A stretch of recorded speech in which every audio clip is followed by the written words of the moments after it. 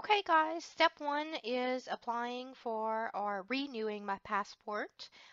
So Google is where I'm going to start, and the first thing you're going to notice on this page is ads that pop up. That's very common.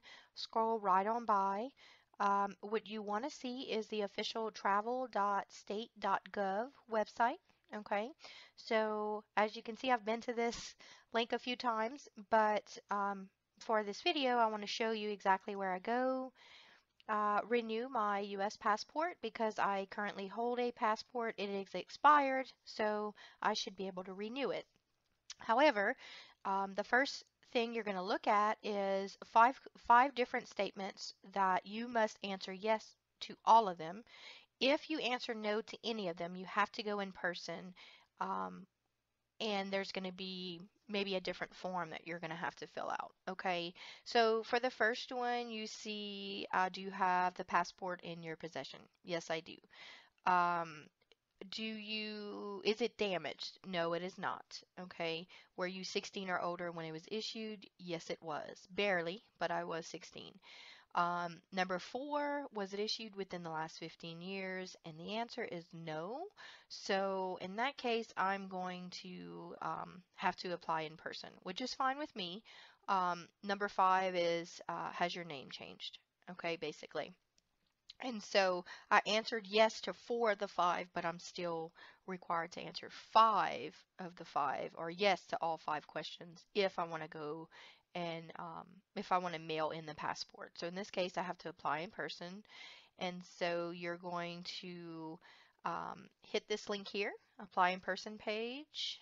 And it's going to, again, tell you that when you apply in person, you have to use Form DS-11 if at least one of the following is true. Okay, it's the same five questions or statements that you looked at on the previous page. In this case, it was issued more than 15 years ago. So hit Form DS-11. It will bring you there. Okay. Um, what I did is save this actual document to my computer. Okay, so by hitting this little print icon on the top right hand corner, saving it as PDF because I want to have a PDF copy on my computer, I'm going to select the folder I want to save it in, give it a name that I know I'm going to remember, and then hit save. Okay, because I've done this, the file already exists, so I'm just going to replace it. It's not a big deal. Um, to fill it out, there is a fillable option on the website. I did notice that earlier, but I like to use pdfescape.com. Okay, it's a free PDF filler. Hit the use free option top right hand corner and then upload PDF to PDF Escape. Okay, so upload, you're going to have to choose which file you want to work on. This is the one that is blank. You're going to hit open. Okay, now it's going to populate the document. You're going to have different things that you can do to this document. You can write on it, you can white out, you can erase, you can freehand it, you can highlight it. So, um, I'm going to show you for sure how to use the text feature because that's what needs to happen here. But it's super user friendly. You just choose whatever one you think you need. When you're signing a document, you can use freehand and you're literally going to draw, say, your signature. Okay, but in this case, it's going to be text. The first 4 pages is a lot of information. Okay, so if you have children or if you've had a previous passport card or book, there's some information for you. There's a warning that says if it's false information you're supplying, you're going to get in trouble. Okay, so be honest. Citizenship, proof of identity, color photo, fees are all things that are required to submit the application. And so you can read more details here, especially if you have a unique situation. Okay. There's some other things about mailing it in and federal tax laws that may be relevant, fee remittance, all this good stuff. Okay. Electronic passport, if you're interested in that. There's some privacy issues here, paper reduction, and then the actual application. Okay.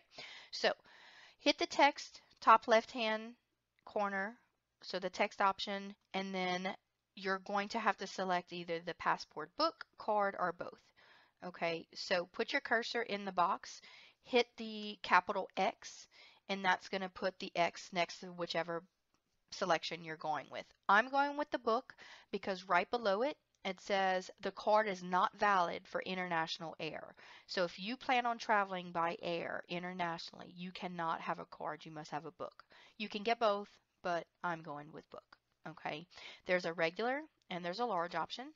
I'm going with regular because although I'd love to say that I travel regularly overseas, I really honestly don't.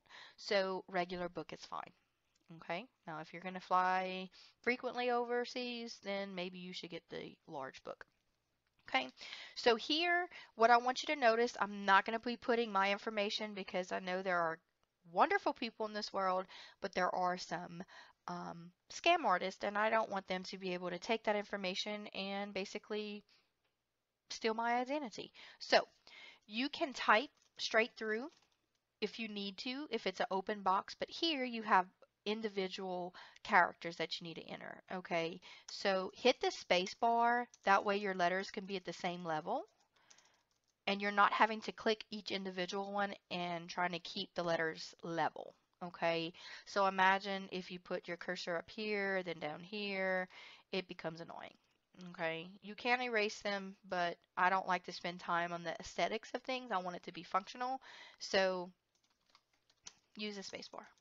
Okay, so first, middle, last.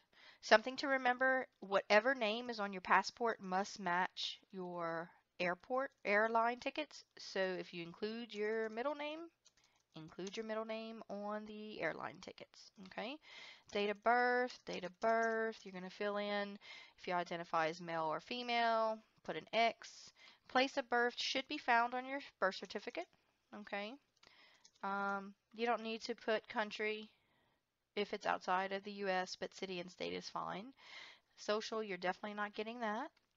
Your email address where you want to be notified, that does not bother me if you know it, because if you're emailing me, maybe you're a client, and that's a good thing. Okay. Phone number, you're going to fill in as well. Of course, you're not just typing it straight across. You're going to put one digit per box. Okay. Mailing address, I recommend if you have a P.O. box to include your physical address as well. Where we live, we only get mail at the post office. There is no carrier service out here. So I always put our physical address and then our P.O. box in the second line of the address section. Okay, so let's say we live in New York City, and New York City is in New York State. Zip code. You don't have to put in the country if you're within the United States. Okay. Now, if you have other names you've used, so if you've been married, divorced, if you legally change your name for whatever reason, make sure to include that here. If you've had 4 or 5 different last names, make sure to include that on additional pages. They need to know all your last names. Second section of this page, it's not for you to do. It's going to be for the agent. Not a big deal. Then the next page is more information about you. So first, or I'm sorry, last, first, middle. Okay, birthday. Your parents' information, be careful here when you fill out your mother's, it's going to ask for at parent's birth. So the first time I did it, I actually put her married name when I should be putting her maiden name. So you want to make sure that you put father, and again, 1 letter per box, last name. Okay, date of birth, place of birth. I don't know if it's on your birth certificate, but you can always ask. Okay, their sex, U.S. citizen, date of birth for your mother. Now, if you've been married, you have to put your spouse's information, okay, your current or most recent spouse, when you were married, if they were a citizen, if you are a widow, or if you've been divorced, okay. I have not been married, so I skipped on by. Number 12 is additional contact info. I only have a cell which was included at the top, so I skipped it. Okay. Occupation, I'm going to put superwoman because I believe I am. Employer, it's going to be employer 1 or whoever you work for. Okay. Put in your height. I'm glad they don't ask for weight. Hair color is brown. Eye color is hazel. And you're going to put in when you're traveling. Okay. And then the fun part for me is which country are you traveling to? And I'm going to put the entire world. Okay, so you need to be serious. In my case, I'm going to Jamaica. Okay. Permanent address. If you provided a PO box at the beginning of the application, you want to put the permanent address here. I provided both, so that doesn't apply to me. And the address that I included at the beginning of the application is the same as my permanent address, so I'm not putting anything in box 19. You want an emergency contact in case something happens. You're going to put their address here, city, state, zip, phone number. This is mine, so he won't get phone calls. Relationship, fiance. Have you ever applied for a passport book or card before? Yes. Okay. So it says if yes, complete the remaining items in 21. So name is printed on most recent passport is Brandy Nicole Como. Here is my book number. That's super simple. Just open up the passport book and you will see it there. It will have the issue number and date. I'm sorry, the passport book number and issue date for you. Status of your most recent passport book.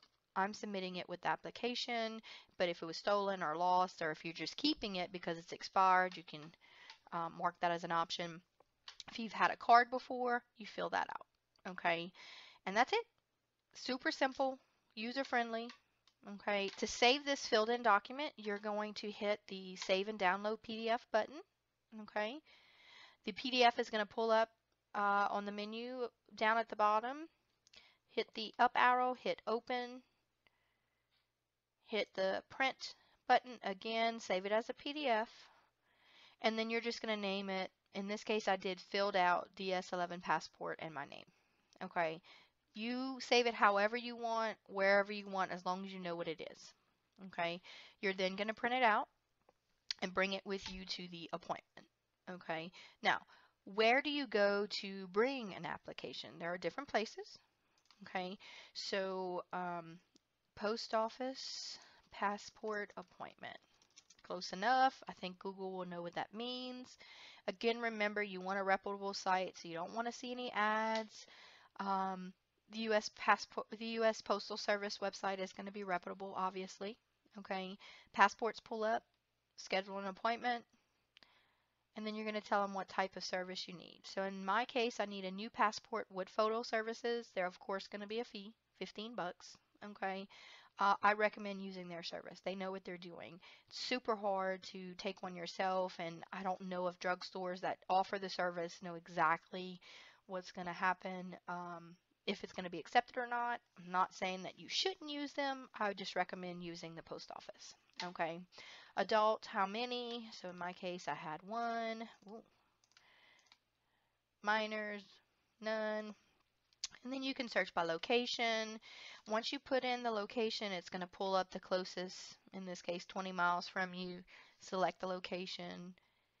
And then it's going to ask you when do you want to go, and then you're going to select the time. So let's just look at tomorrow. Okay, and these are your dates available. I'm sorry, times available. Contact information, select send me an update via text message, and then of course you have to agree to the terms and conditions. Okay, now another big thing is how much does it cost? So let's go back to the official travel.state.gov website, and this is where you apply in person and how to apply information is found. Okay, and I'm pretty sure you're going to find something that says calculate fees. Okay, so adults 16 and older, DS11, which is what I filled out, is $110. Okay, plus an acceptance fee of $35. Okay, then you have the cost of the book. Oh wait, then you have the cost to expedite it. Okay, and then the cost to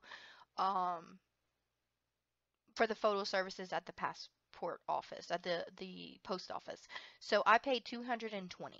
Okay, you may pay a little different. It just depends on what you're doing, but this is where you find your fees. Okay, You need to pay with a check or you need to pay with a money order. I don't believe they accept cash. If you have cash, you can always buy money order um, um, at the post office. Okay, it even tells you processing time. So routine is 10 to 12 weeks, which is not good for me because I'm traveling in 2 months. Expedited is 4 to 6 weeks. It does tell you if you select expedited, we recommend you send your application using priority mail. That way they know that way the mail gets sent as quickly as possible. Okay, and that's pretty much it. Filling it out, saving it, scheduling an appointment, looking at the fees, and make sure you bring an original birth certificate, driver's license, copies of both. Bring your old passport if you have it, a copy of that just for your records, and then I even brought a social security card with me. I didn't need it, but I had it just in case. Okay, because remember they're trying to prove your identity, and the more you have to prove that, the better. Okay? All right, guys. Y'all have a good day.